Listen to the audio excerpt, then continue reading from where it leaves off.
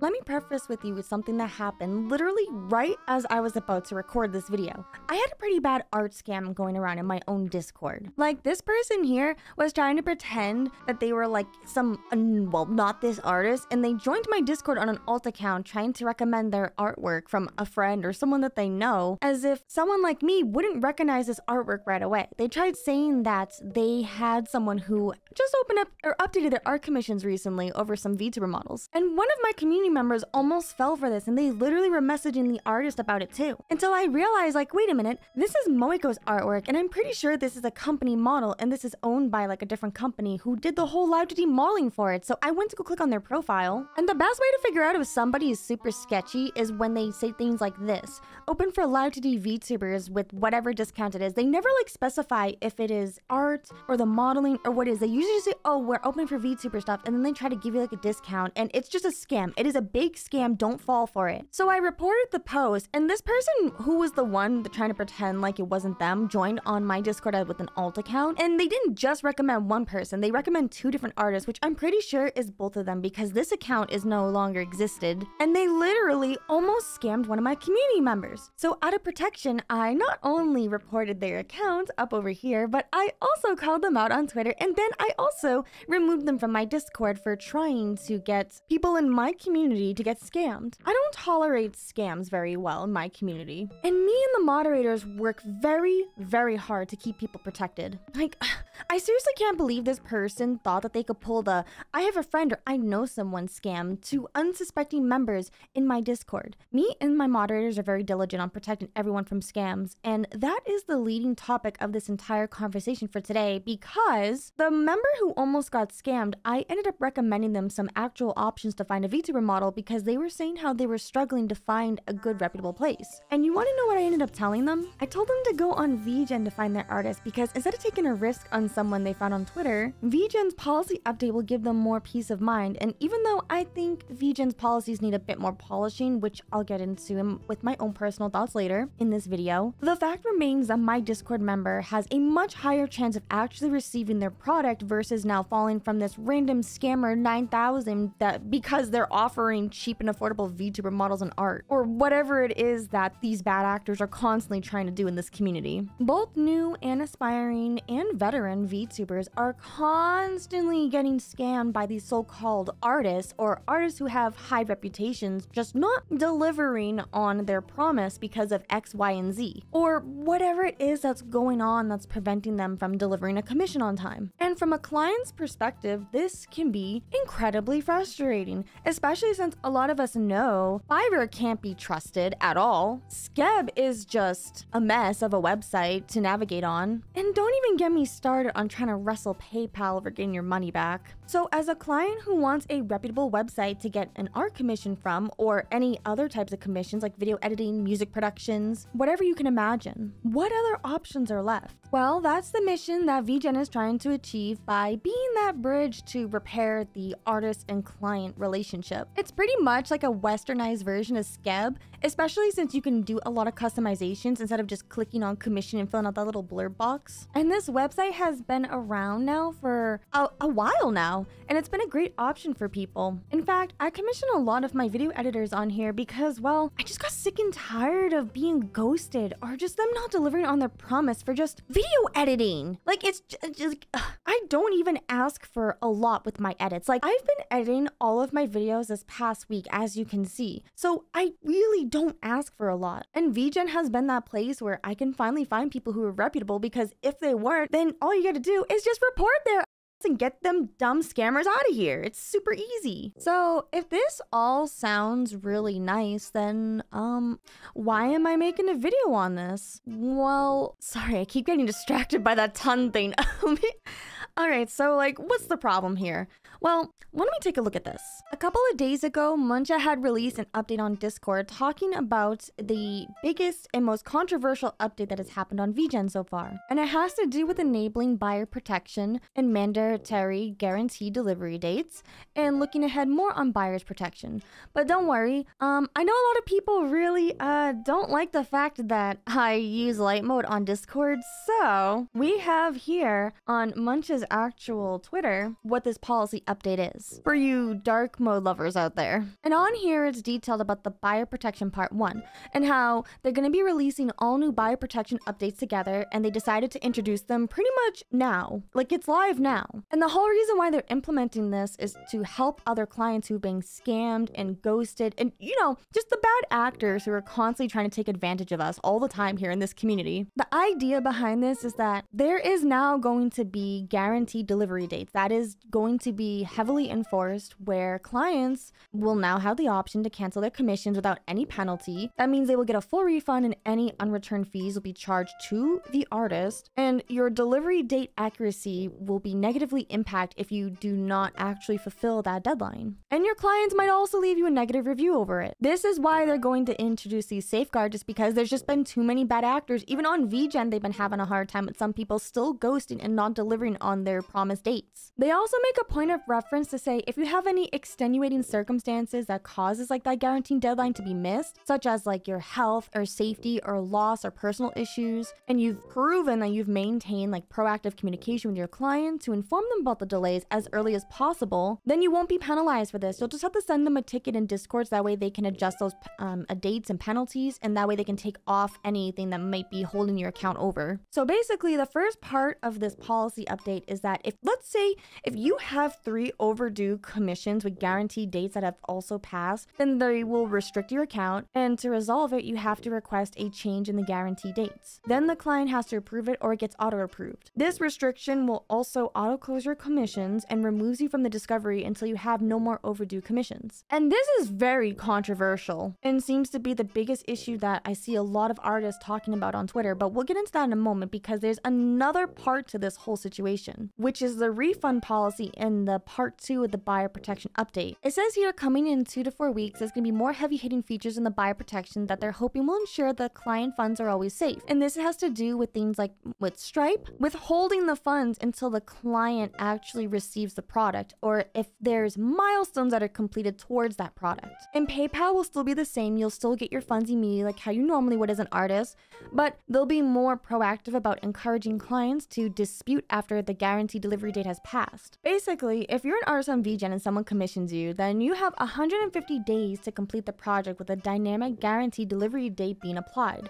This essentially encourages this concept of having a milestone for different completion ranges. So depending on each milestone, you can be flexible with this for each completion step of the project. Let me show you like an example. So like the dynamic guaranteed delivery function basically means the project starts when the payment happens. So if you set it up in milestones, you won't have a timer on you. It looks like to me, VGen wants artists to split up the payments for projects longer than 150 days with a limit of 2 years for completion. So you have different steps, and each of those steps that get completed, you will get money for. This entire update has been very controversial to both artists, clients, and random passerby VTubers alike. And it doesn't help that a lot of artists already have some preconceived gripes due to VGen taking a percentage of people's tips that, you know, you can give to an artist, like additional money on top of what you're already paying for the art commission, because some clients are just really cool and pog like that. And then the fact that this new update being implemented without any warnings or ample amount of time ended up just being the last straw for a lot of people, because, well, this affected a lot of artists immediately by default. And many different artists and VTubers shared their opinions over it on Twitter. So here are a couple of the ones that I was reading over the last couple of days that I thought brought up very interesting points about this topic. For example, this particular artist named Enigma said that they received an email on their VGen account was going to be closed without any prior notice because, well, they forgot to update their status on their commissions that were already completed and sent to their client already, which is really scary to think about, because imagine actually completing the work and losing your account because you forgot to update something. And then I noticed that there had seemed to be a lot of confusion on the 150-day refund policy, which it looks like Mancha had clarified it a bit under this tweet. So you have 2 years for the delivery date, but you still need to clarify what that delivery date is going to be. So a lot of these complaints that I've been seeing from people are, well, just the not fully understanding the wording behind the policy change, and also not liking the pressure of having to complete something under 150 days. Which is why over the last several days after all the feedback, Muncha had released an update saying that this 150 guarantee delivery date is going to still be mandatory, but the limit to it is going to be 2 years, which is how that whole milestone concept got introduced that I explained earlier. It's definitely an interesting business choice to have to do things with little progress bars to get certain amounts of payment, but it is definitely something that a lot of people have been sharing their opinions on. Like, this post here is something that I think brings on a very interesting discussion. Like, artists being comfortable taking on too many clients, ghosting them, and still having commissions open when your queue is full, because, you know, I've said over the years my gripe against, like, as a client, because it always rubbed me the wrong way when I would pay someone for a commission and then I wouldn't get an update until I messaged them 3 months later because I saw that they had opened up their commissions again. And with that being said, I saw an actual artist on VGen share their thoughts about this whole situation, where if you're an artist and can't be held accountable to complete or refund a commission within 2 years, then you shouldn't be opening commissions in the first place. I don't understand why this is a controversial change. And I think that there is something to be said about this, because I'm noticing a trend on this client and artist relationship with not giving someone their commissions for a really long time. But before I talk about that more, I want to bring up something that someone else had talked about, which is how VGen's policy updates are just standard business practices, and that VGen is ran by a very small company.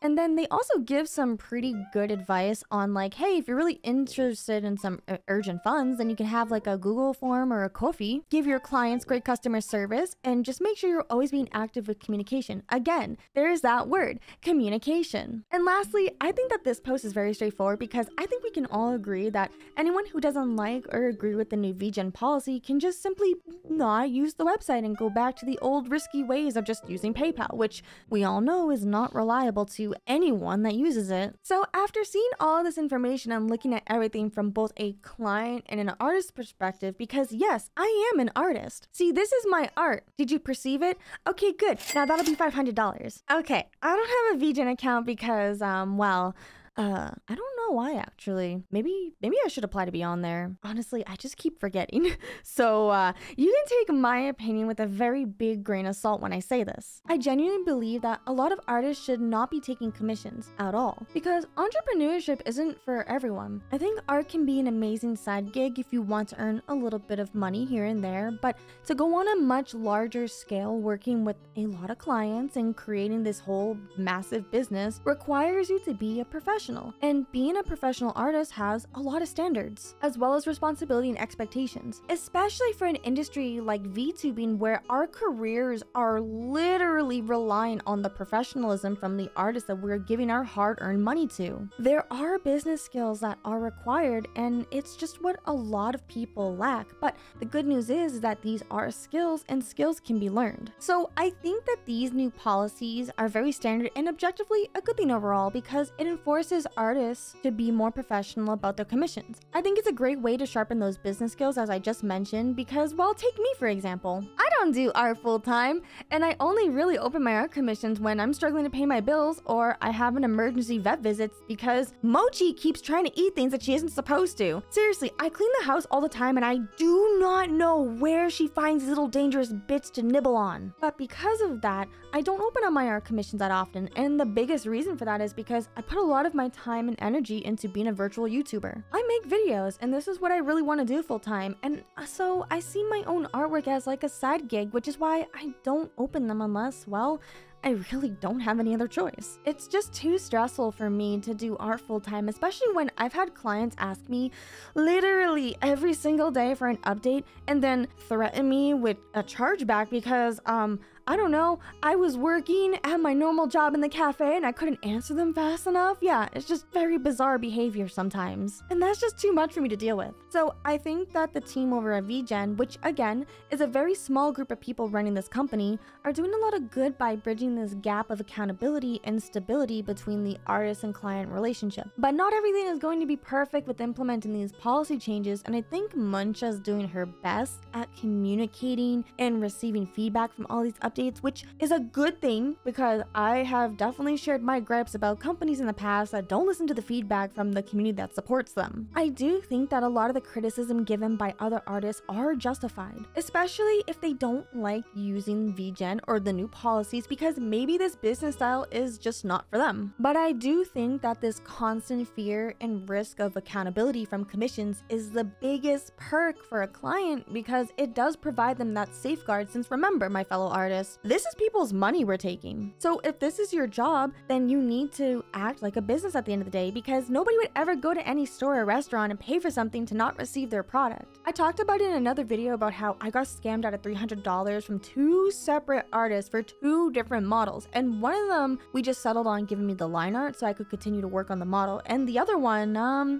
I don't know, but man, I sure wish I had VGen's policy to get a refund on that because it really sucks being ghosted and just told 5 months later, I'm sorry, I don't want to be known like this, I'll send you an update soon, and then never hearing back. I do think there is a huge issue with communication and delivery dates between artists, and if people really don't want to deal with VGen's refund policy, then, well, you have 2 options. Option 1 is to not use VGen and continue doing your normal business practices, which again, has all the risks between you and your client with the whole communication thing. And option 2 is just actually communicating and delivering on the promised artwork. Again, I think that's the bigger issue here than the VGen policy update, because regardless of whatever platform you use as an artist or a client, you both have to be diligent on communicating with each other, so that way updates are being made. Like, obviously, if you're the client, don't spam the artist every day, but I think it's fair to ask weekly for updates, because weekly updates is just a lot more optimal and comfortable, because even if you haven't worked on the commission for that week, you can just tell them that and say, sorry, like this week I've been a little busy with stuff, and keeping that active line of communication, as well as actually settling on a deadline date, because that helps keep everybody accountable. And with that, everyone, what do you think about this policy? Do you think it's a step in the right direction? Or do you think that there is a better way to hold artists with more accountability? Let me know your thoughts down below. And remember, everything reminds you of something. Bye!